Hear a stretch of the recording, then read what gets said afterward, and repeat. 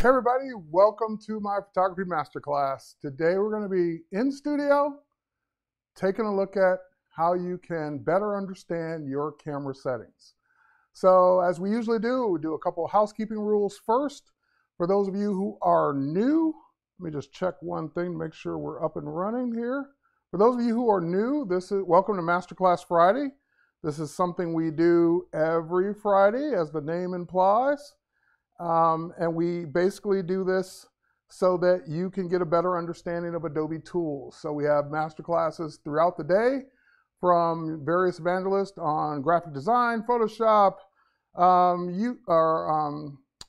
audio, video, drawing and painting, and of course Adobe Express. So thanks for joining us live here. And if you are watching this on YouTube and Facebook and Twitter and LinkedIn, that's cool, but if you really want to participate in the main chat that I'll be mainly paying attention to, head over to b.net/Adobe Live.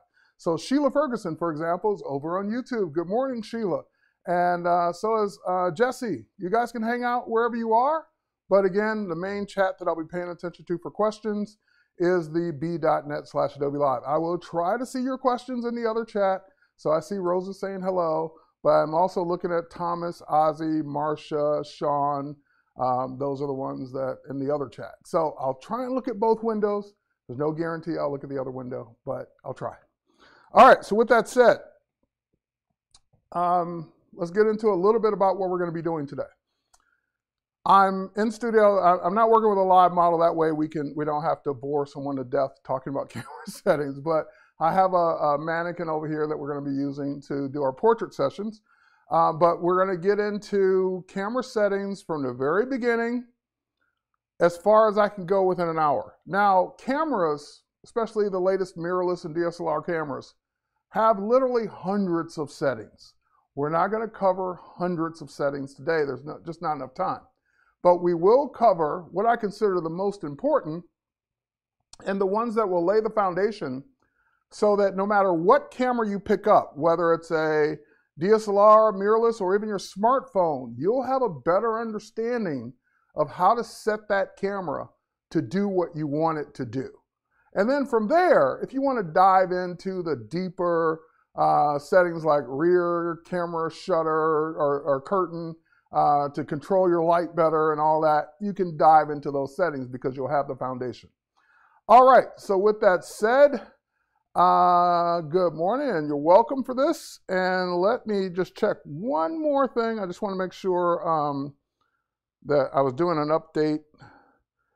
Famous last words. My computer was doing an update. I wasn't doing an update. But I just want to check and make sure that when I get ready to show you the phone portion, that it will let me show you my phone. That wasn't working a minute ago. I'm on a slightly different setup than I normally use. But that's not your fault. That's my fault. And let's see if it sees my phone now. Yay, it sees my phone now. All right, so this is going to be a better day. All right, so with that said, let me pop over to my computer so you guys can see what I've got going on here. And also let me turn on the camera so you can see what's going on there as well. I had the camera off to preserve battery. So you'll always see, you'll be able to see my desktop like you normally do. And you'll see, things I'm showing you on the computer. But also you'll see camera settings. We'll get into all of what's going on the camera. So as I'm doing things, my newest mirrorless camera does a nice job of showing you everything that's on. And as I turn things on and off, you'll be able to see them change on the camera itself. And then there's a studio shot, so you can kind of see the setup there. And again, we have some still life. This is what I call it. Her name's Dot, by the way, because she's wearing a polka dot dress. But anyway, Dot is there, and I also have a chess set. We're going to do a little macro photography to show you some differences there.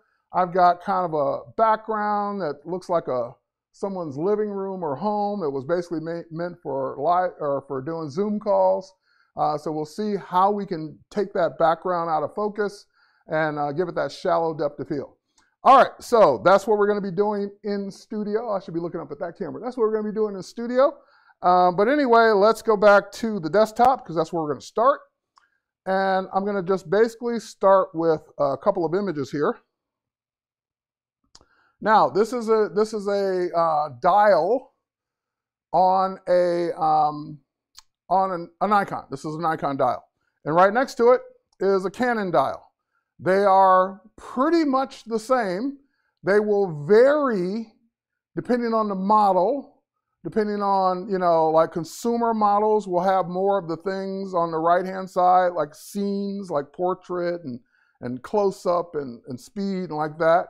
And, oh, actually, yeah. And the more professional ones will have things like U1, U2, U3, because those are user-defined settings. But it doesn't matter what your camera has as far as those optional things are concerned. You can go in your manual and look those up. What we're mainly going to be concentrating on today are the 5 at the bottom. Auto, and I know they're upside down, but auto, manual, A, S, and P for aperture priority, shutter priority, and program mode. So those are the 5 we're going to concentrate on today. Anything outside of those 5 that your camera has, feel free to go discover what those are on your own time. But the main ones that your camera will most likely have are variations of these 5. So even on the Canon side, for example, the letters are a little bit different. So it's M, but instead of A, it's AV. Instead of S, it's TV. And instead of, oh no, and actually it is P and it is auto.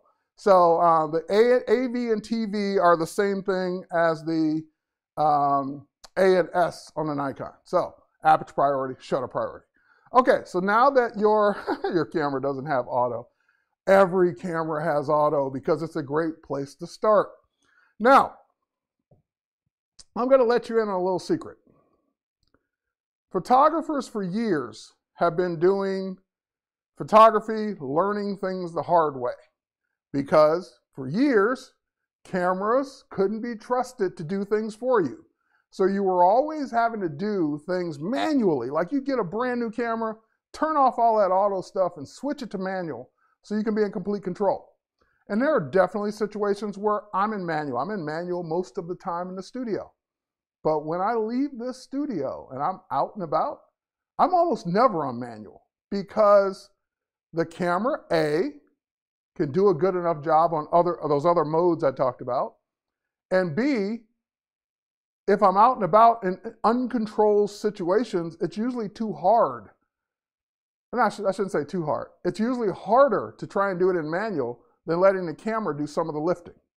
So when you bought a camera, especially in the last 10 years, whether it's your new smartphone or your new regular camera, you bought it because it had all these features. It's got a better sensor, it's got better noise reduction, it's got better noise performance, it's got better, faster autofocus, it's got faster this, better that. But then you're like, oh no, turn off all that, switch it all to manual because I want to be in control. Then go get an old camera. What'd you buy a new one for? The new one has better controls. So why not take advantage of them? Now, for the diehards out there that say, no, no, no, Terry, I'm going to always do it all myself, rock on. You probably don't need this class because you already know all the stuff you want to do. So have a great day. You can hang out and listen, but you already know all this stuff. So anyway, if you're not that person and you're saying, Terry, I want to learn and I want to finally get better with my settings of my camera and understanding what they're for, that's what this is for. So there's no right or wrong. It's really what you're comfortable with.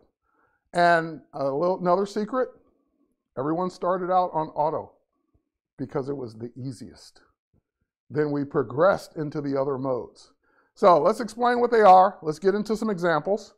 And let's go into, I'm going to switch, I was in Lightroom, I'm going to switch over to Lightroom Classic because in Lightroom Classic, I've got my camera tethered so I can shoot at the same time. Okay, so let me switch over to the camera. That's where we're going to be spending our time. And I'm on auto. So I'm pretty much on auto everything. I'm on auto white balance. I'm on auto ISO. We're going to get into all that. I'm on auto just about everything I can be on. And let me switch to one more thing so I can see my notes. so I don't forget to cover something. Okay. Before I even deal with auto, there's one more thing, and I just saw it on my note. That's why I'm glad I brought my notes up. There's one more thing we should talk about first, and that's this. Let's go into this setting right here. The quality. Your camera has all these, most of these quality settings. So notice that I'm on RAW. And it's kind of, the reason I want to cover this first is because usually when a person sets this, they rarely ever go change it. So let's go ahead and get this out of the way first. And it's not a weird question, and yes, you can only do tethering in Lightroom Classic. Lightroom Cloud, as you guys call it, doesn't have tethering. Okay, so I'm on RAW, and your camera more than likely shipped on JPEG because, again, they don't want a lot of tech support calls, so they put it on the most common format that works everywhere that people are going to not have a problem with. Why would you change it? So, and by the way, you notice you don't really see one called JPEG. You see fine, with an asterisk, fine, normal, basic, everything after RAW, basically. Those are all JPEG settings. I don't know why they don't call it JPEG. Here, let me see if I switch over to one of those, will it switch to JPEG? Yep, okay, there it is. It says JPEG now at the top. So everything past RAW is JPEG. Why would you put it on fine versus normal versus basic? Because each one of those, it's basically 3 quality settings. Basic being the lowest, normal being the middle, fine being the highest quality JPEG you're going to get out of your camera.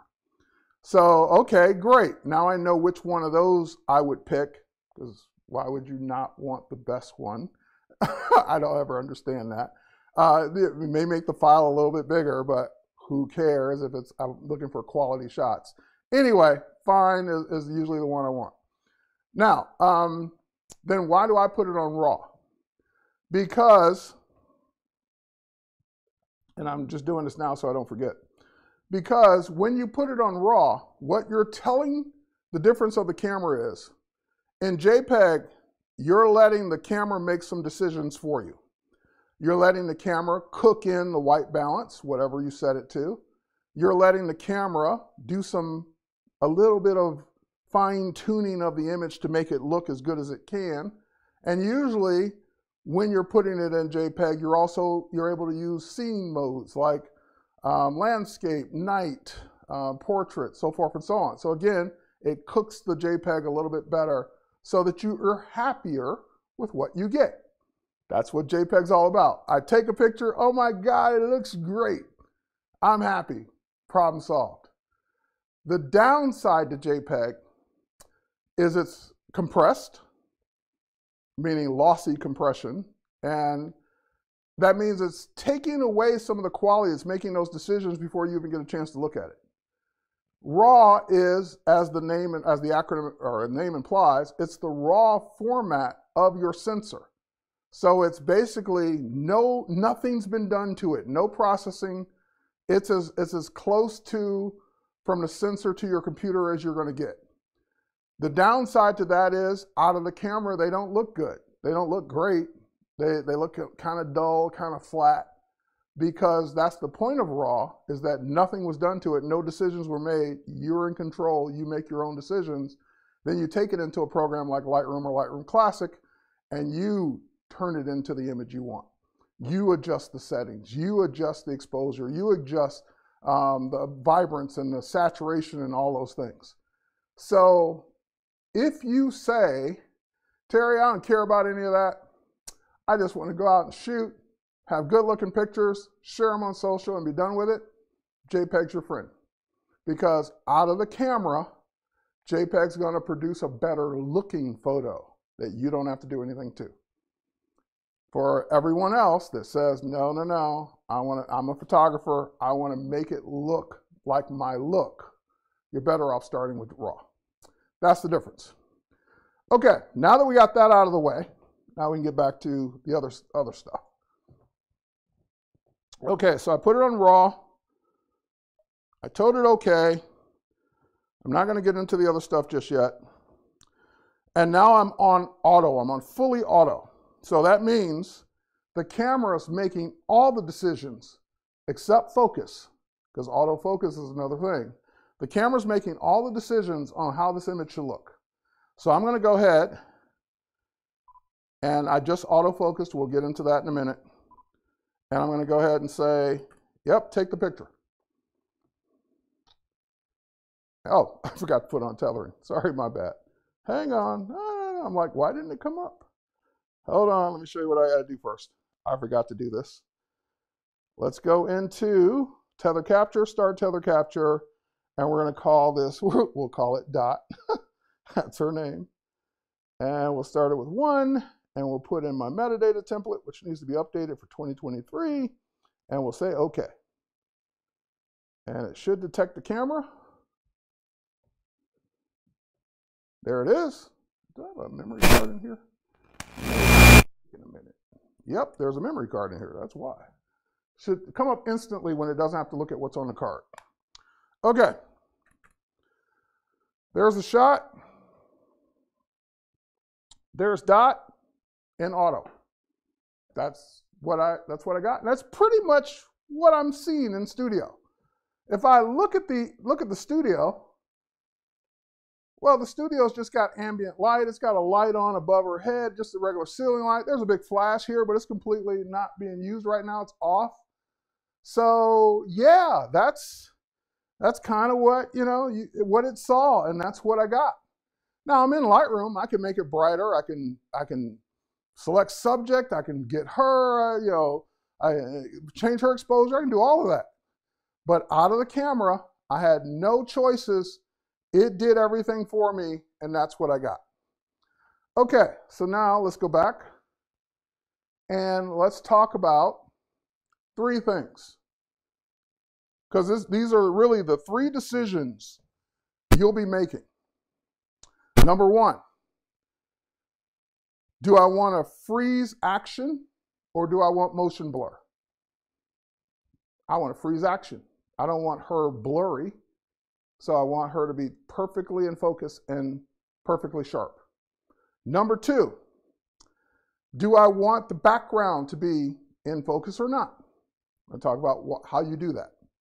And number 3, do I want it to be warm or cool looking? Those are usually the 3 choices you're making. You can make other choices creatively outside of that, but those are the 3 main choices you're going to be making. And auto says, I'm going to decide how your background looks. I'm going to decide whether I should freeze motion or not, because it doesn't know what this is. And I'm going to decide whether it's warm or cool because I'm in auto white balance. So that's what auto does. It just says, I'm making all of the decisions, period. Don't like them? Then switch to another mode where you're in control. So that's pretty much it. Now, like I said, we all start out in auto, but in most cases, we outgrow it pretty quickly. Because unless you have no real requirements, like you just don't care, you're going to get to a point to where you're going to say, well, I want this to be this way and I want this to be that way. Like you're going to start wanting things. That's what's going to take you out of auto eventually. Now, when we use our smartphones, we're in auto all the time. I'm going to show you how to get out of the auto in your smartphone too. But when you're a smartphone, you just pull it out of your pocket, turn it on. You might adjust the zoom and you might tap to focus, but then you're just going to take the picture and it's making all the decisions for you. And you trust your smartphone because you know why? It does a pretty darn good job.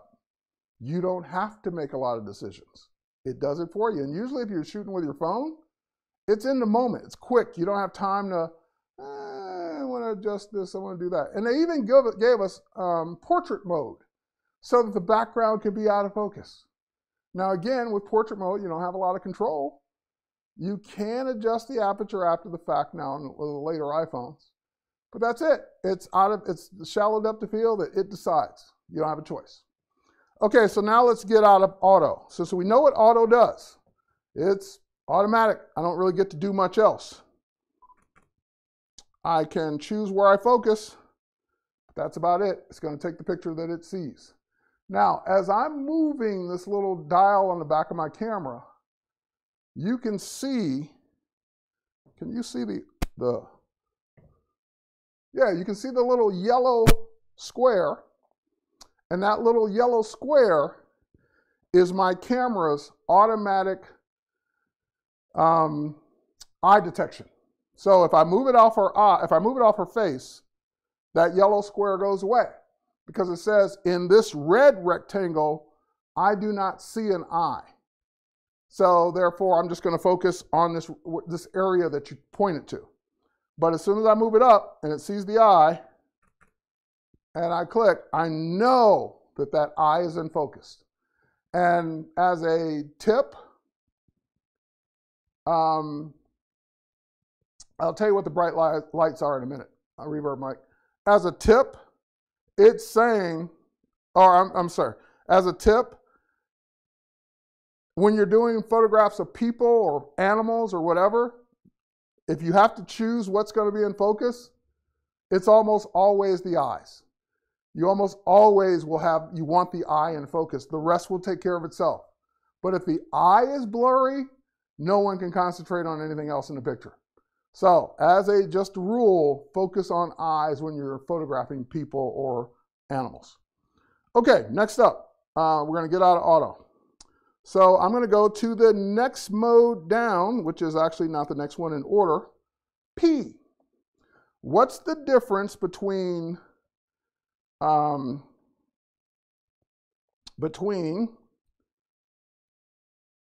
and program mode? P is for program. There's not a ton of difference. Auto's everything, and P is still setting your exposure, but it's giving you a couple of controls over a couple more things, and like you can still control like a little.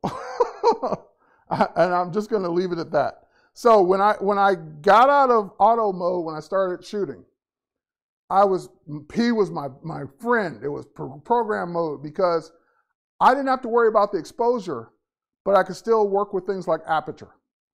So it let me do things that auto gave me no control. Program gave me a little more control, and it was taking care of the exposure, so the images were coming out bright enough or dark enough. I don't have to worry about anything else. So that's what program mode is for. So when you graduate out of auto, like when you're tired of auto, try program next. And then you can decide if that's enough control for you or you want to go further. Okay, next. Someone says, I don't think I've ever used P. So when you saw that bright flash like that, what that is my camera is saying, it's a little dark there, so I'm going to brighten it up so I can see what to focus on. That's all that means.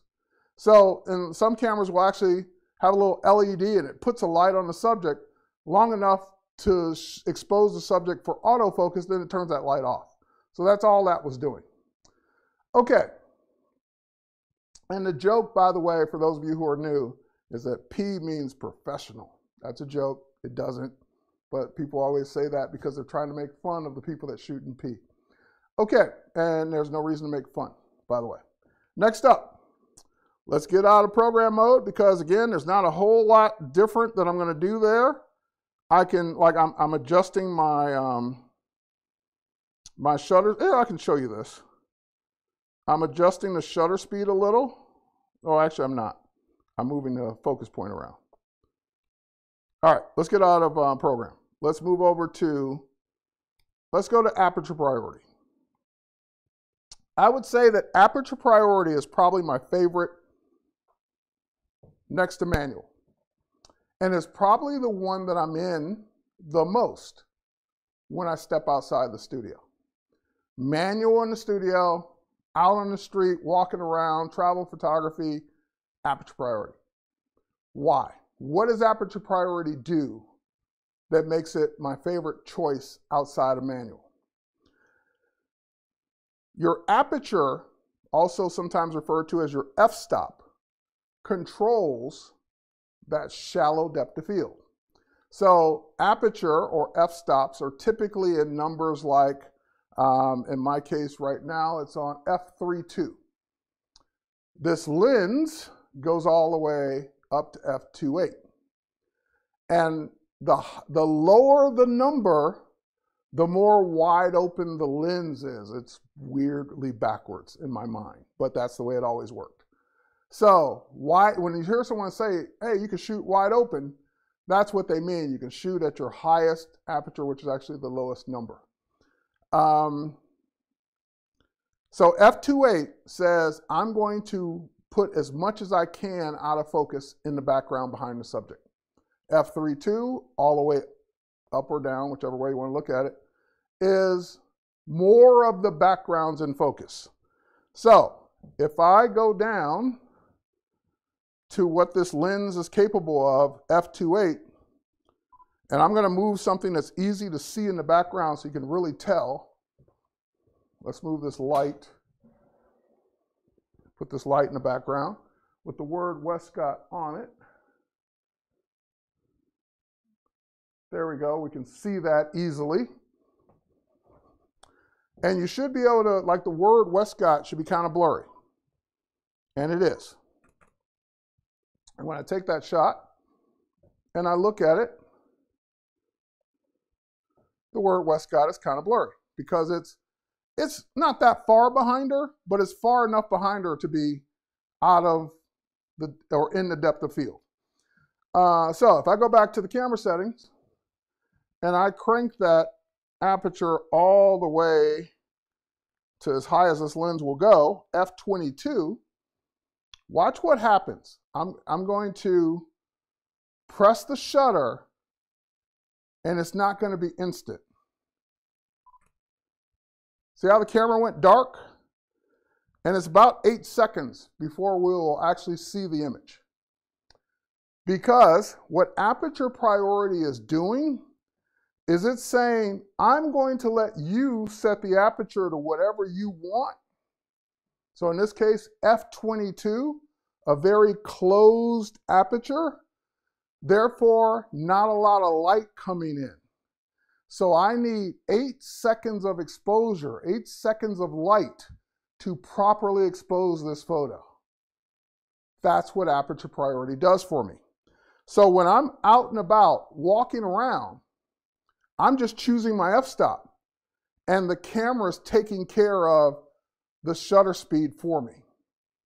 And therefore, I'm always usually going to get a properly exposed photo, but I was in control of the aperture. That makes sense? That's why it's called aperture mode or aperture priority. It's because you're prioritizing the aperture over anything else. Okay, next up. Well, 8 seconds is fine for a mannequin because she's not moving. Try and get a kid to stand still this long without making it a game. And even if you make it a game, they're not going to stand still that long. Even if they move a little, now you got a blurry picture. So, and if you're hand holding, forget it. You can't hand hold your camera, I don't care who you are. You can't hand hold your camera steady for 8 seconds. Okay, I know, but she never smiles. So, if I really wanted to shoot at f22 so everything's in focus, and I can't wait 8 seconds because the subject might move, then there's only one other choice. I got to have light, or I got to have the camera move to a higher ISO. What's ISO? I had to look up the acronym because I'd forgotten. Someone says it stands for International Standards Organization. Who cares? What is ISO? ISO is what we used to refer to, for those of you old enough to go into film days, it's your film grain. So if you wanted pictures to not look grainy, you would buy a 200 ISO or 200 film grain for your film. If you didn't care, you're shooting at night, you might go 1600. Same thing applies on your digital camera. So if I press down the ISO button and I crank the ISO up, let's go 800. Now I take the same shot. Ready? 1, 2, 3. That was 3 seconds. But what I ended up with on the computer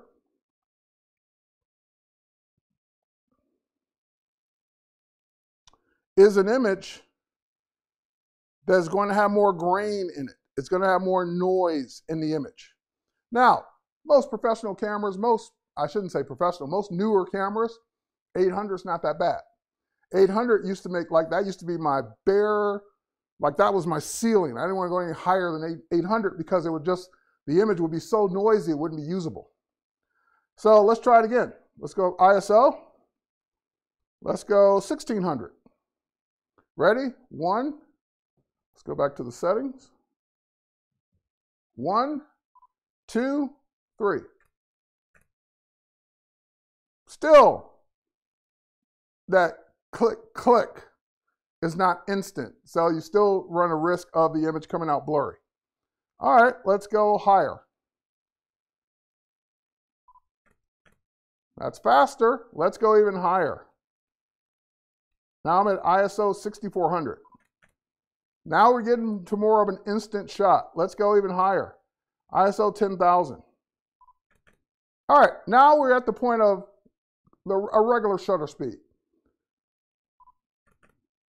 That's 1/8 of a second. Let's even go higher. And I'm looking at the shutter speed in the lower left corner. When I get to about 1/60th of a second, which is the high, I'm on high ISO now. Remember when I said you can't possibly hand hold your camera at 8 seconds and get a shot that's not blurry? The human hand, arm, whatever, needs the shutter speed to be at least 1/60th of a second to get a not blurry shot. Unless you're really still and you're really braced against the wall or something, you need at least 1/60th of a second. For me, I need 1/80th of a second because I just will still get a blurry shot even at 1/60th. Okay, so let's say that I don't want my ISO to be so noisy. This is what you would get, by the way, with that highest ISO. Look at all that grain. This is what you would get. And I had someone come up to me recently and say, my pictures are always grainy. And my first response is, well, what ISO are you using? That's what's going to get you grainy shots. So now, how can I not have that grain? Let's put the ISO back down to a reasonable number.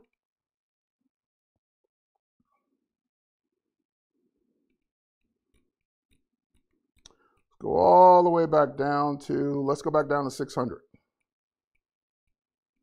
800, I mean. That's the highest I would normally go. I go higher than that sometimes now, but that's the highest I would normally go. So I'm back down 800. Okay. Like a pick made of sand, exactly. So let's say that I need at least 1/60th of a second if I'm hand holding, or if I want, my subject is likely to move. I don't want to go any higher than ISO 800. Then the only other choice is, if you're not going to light your subject, you got to come down on that aperture. You got to go from f/22 down to something more reasonable. So as I bring down the f-stop,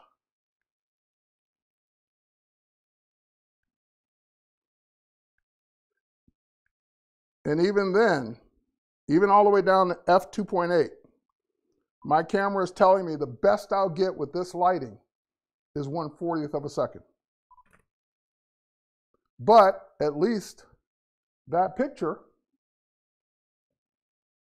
will not be grainy. It might be out of focus if you're hand holding, but it won't be grainy. Now, split the difference. Let's say that I want to go to Someone said that's an expensive lens. So let's go to a more reasonable setting. Let's go to f4.5, which pretty much every lens can do. All right, and I want to get it up to I want to get up to 1/60th of a second. Then I need to shoot in this lighting at ISO 3200. So here we are. I'm at f4.5, which is still reasonable. Still going to have a little shallow depth of field. I'm at ISO 3200 on newer cameras, which isn't horrible. And I'm still getting, now I'm going to get 1/60th of a second, so I could technically hand hold it. And if I look at that shot, there's a little bit more grain than ISO 800, but it's still much better. Okay, so what have we learned? We learned the exposure triangle. That's what it's referred to. That's what most people call it. The exposure triangle is ISO, or aperture, shutter speed, ISO. Not necessarily in that order, but those are the three elements that make up the triangle. So what that means is you're always controlling, you're always giving and taking between those three things. So if you're not in control of adding more light, then you gotta bump up the ISO. If you want a more shallow depth of field, you gotta shoot more wide open. If you want to freeze motion, you got to shoot at a higher shutter speed. So all of those things relate to each other. And that's, if you learn nothing else today, that's what it is at the end of the day.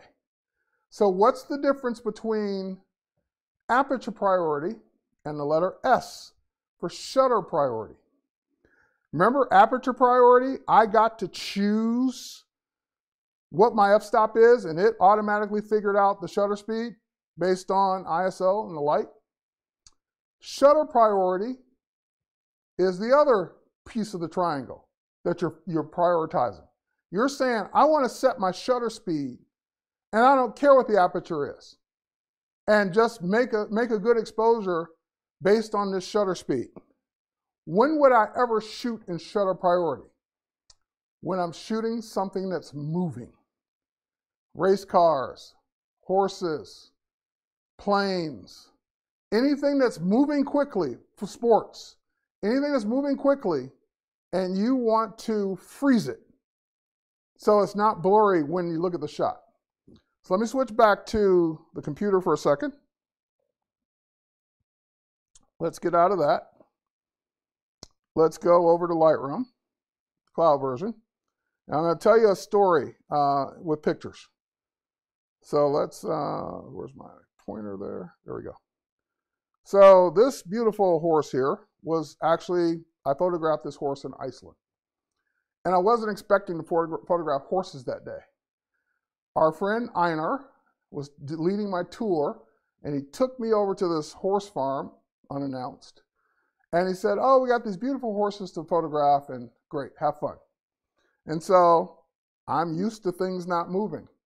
So, click, beautiful picture of a horse standing still. However, I was out of my element when she started making the horses run because I couldn't remember fast enough what to put my camera setting on to freeze the motion. I had a mental block. I knew what it was after it was over. Like when it's too late, I was like, oh, you stupid idiot. You should have put it on this, that, and the other. But in that moment of having never really focused on anything moving and then being thrown into that situation, I would have been better off on auto, probably, or something else, because I was still shooting in aperture priority. I was still shooting in manual maybe, but I wasn't shooting in shutter priority. So every single one of my shots, now this doesn't look bad, but when you zoom in on it, hang on, let's see if I can zoom in more. It's out of focus. Every single one, not a one was in focus because every single one had the wrong shutter speed, and therefore every single one was slightly out of focus. And I was extremely disappointed in myself. Because I didn't have my camera on the right settings. So again, it doesn't look too bad until you zoom in and you see that it's really out of focus because wrong camera setting. All right, so what should I have been on? This one doesn't look too bad. Oh my God, you got a winner. You got one in here you can use. Yay. Do I? Not really. It's not sharp enough. It's probably one of the better ones, but it's not right. So in this case, I screwed this up. I screwed this up big time. And I'm showing you my failure so you don't make the same mistake. As a matter of fact, the horse was so disappointed in me, it just walked away. It's just like, you don't know what you're doing. I'm out here running, I'm giving you my best stuff, and you're wasting my time because all your pictures of me are blurry. So it just turned and walked away. Okay. So,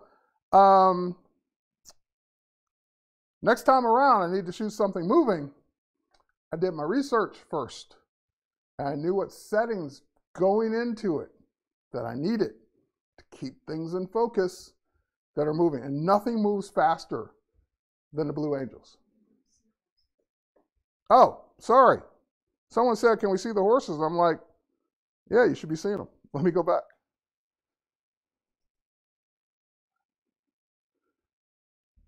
All right, let's do that again. Beautiful horse. That was a shot. Then I talked about it started moving, and then I did this to show you. Sorry, I wasn't on the right scene for you to see that. But anyway, this is what I meant by out of focus. There we go. That's what I was showing you earlier. And I'm looking right at the screen. I didn't see it. I wasn't showing you that. So there we go. That's what I mean by, yeah, they weren't going that fast. I was just bad. So my failure, and hang on, let me go by. Let me show you the one that I thought was kind of okay. That one looks kind of okay, right? Doesn't look too bad until you zoom in.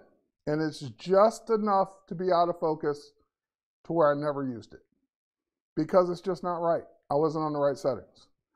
All right, so anyway, and then I made the joke that they got so disappointed in me, they just started all walking away. They're like, this guy doesn't know what he's doing. We're leaving. He's just not good. Okay, anyway, next time out, I was better prepared. I found out the day before that there was going to be an air show near me.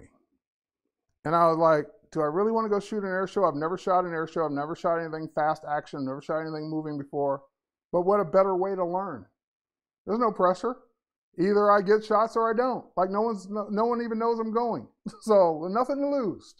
So I paid the money online, bought the ticket, went the next day, took my gear. Do I have it down there somewhere? I have like a Tamron 150 to 600 millimeter lens. And I did all my research and I said, I'm going to get good shots from this air show or I'm going to learn one way or the other the hard way. Now, here's the thing about an air show. Don't be afraid that every shot's not good. You have a jet flying by at hundreds of miles an hour. And you don't necessarily, unless you've been to the air show a million times, you don't know which way they're even coming from. So, oh my God, here comes a jet.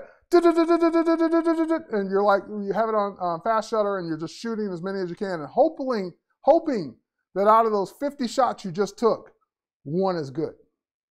So that's the way an air show works. They're not always going to be good. No, if anyone tells you that, they're probably lying. So anyway, I got quality. I got images that I can actually use. I froze action like a beast. I was on it. So anyway, here's another thing I learned. And these are in my portfolio. If you go to terrywhite.photography, you can see these. But another thing I learned is that proper shutter speed isn't the same for every single aerial act. Blue Angels, I was shooting at 1,000th of a second, which pretty much any camera will do. Any regular camera will do. But propeller planes, prop planes, I shot at 1/250th of a second. Much slower. Not because they're going that much slower, because what you want when you're shooting a prop plane is you want the propeller to look like it's spinning. If I would have shot this plane at 1,000th of a second, it would be frozen, it would be crystal clear, and the propeller would look like it's like not spinning. It would just look like got caught in whatever position it was in when I took the shot. So you'd be like, how's that plane in the air? Like the engine's off. The propellers aren't moving, because that's what freezing action does. So when you're shooting prop planes, you actually want to not freeze it completely, because you want the propeller to look like it's still turning. And if I go out of that shot, same thing here.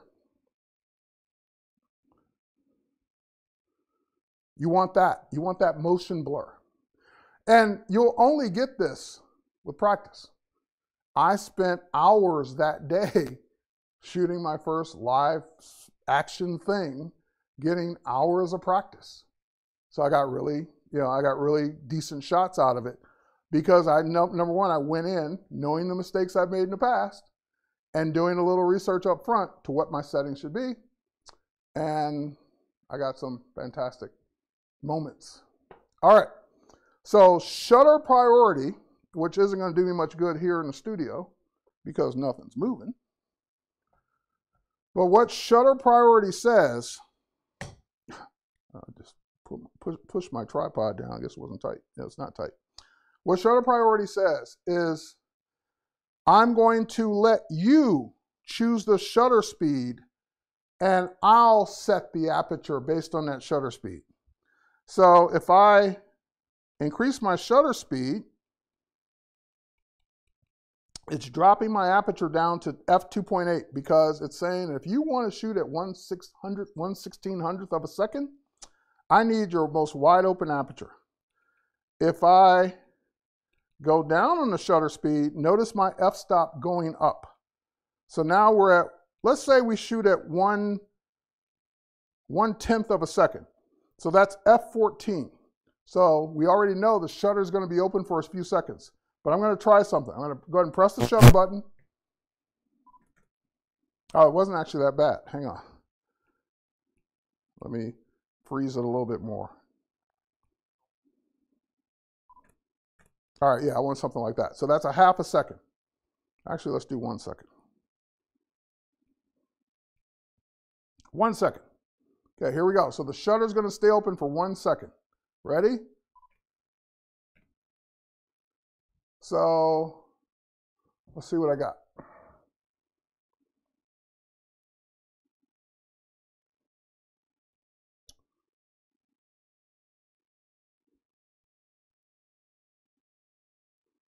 Okay, not enough. Show you what I'm looking at.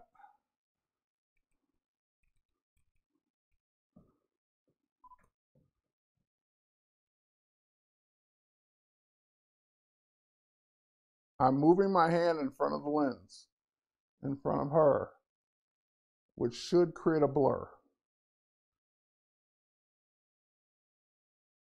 I went a little crazy. I'm shooting at 1/20th of a second. So give it a second. And it's too, no, it's too bright. All right, so it basically said, oh, well, if you're going to do that, I can make the image super bright. I should have known that.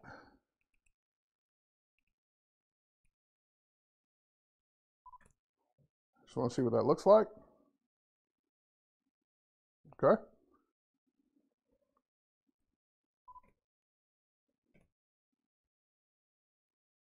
All right, there we go. That's the shot I'm looking for. So see how she's still perfectly fine because she's not moving, but you can't tell. I mean, you can probably guess it's my hand, but you can't really see my hand because at 1.3 seconds, it's not fast enough to capture my hand and freeze it.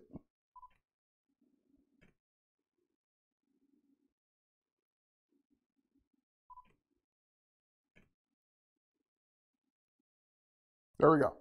So you're controlling the shutter speed, therefore you're controlling what's frozen and what's not based on the subject.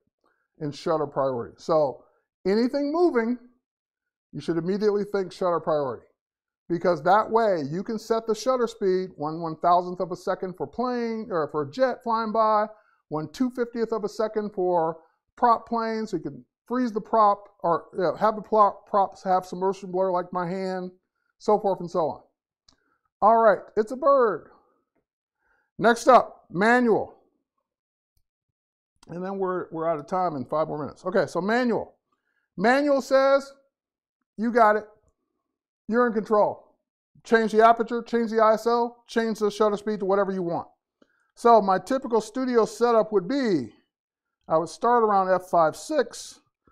I would normally do 120 shutter speed, or 1/125th of a second. And my ISO, I want down to 100. I want the best possible quality with no grain. Now, here's the problem. If I take this manual shot, so in other words, the camera's not doing anything for me, saying, you know your settings, you set it to whatever you want, I'm just going to give you what you asked for. So this is what I asked for. And by the way, let me show you the settings. So we're on M for manual, 1/125th of a second, f5.6 is what I would normally do in studio. So if I leave it on those settings, normally in studio, and I take that shot, that's what I'm going to get. Because in studio, I'm normally lighting my subject. And therefore, I can, yep, someone said, this is going to be dark. Because at 1/125th of a second, I don't have to worry about anything really moving too much. At f5.6, I got a good amount of depth of field, and usually I'm shooting on a white background or a plain color background, doesn't matter. And at ISO 100, I'm getting no grain. But that means I got to light it. So let's light it. All right, and before I light it, let's say that I didn't have a light. What can I do? What can I change to get this to light up? I can change my ISO. So I can bump my ISO to, let's say, 640. Gets a little better. But see, now I'm going to have to give and take. I'm going to have to keep, I can bump my f-stop down to 2.8. That should be brighter, but still not bright enough. And I'm not willing to go higher on the ISO to make it brighter, because then I'm going to get the grain. So you're just always making these choices. So let's go back down to ISO 100. Let's go back up to f5.6. And we're going to keep it at 1/25th. We're going to put the trigger for the light on. And we're going to turn the strobe on.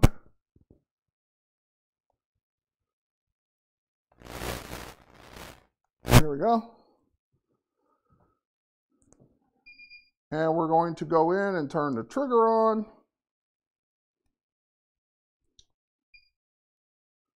And I'll have to play because I'm not using a light meter to see what the light's going to look like. But I'm back down to my regular settings, which you can see right here. Manual, f5.6, 1/25th of a second. Mainly, most importantly, ISO 100, so it still looks good. And if I were to shoot that, take that shot, we saw a flash. And then we go in and we look at it, and you start getting that light separation. The subject's lit from this softbox. The background's kind of not lit because there's no lights on back there. And this is what portrait photography is all about. Deciding what, or pretty much any subject photography is deciding what's going to be lit, what's not. So again, if I now want it brighter, I turn the light up or move it closer. So let's crank the power of the light up a little bit more.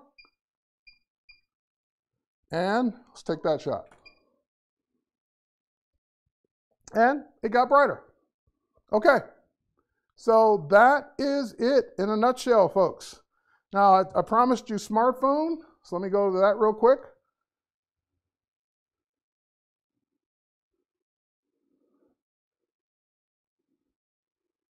All right.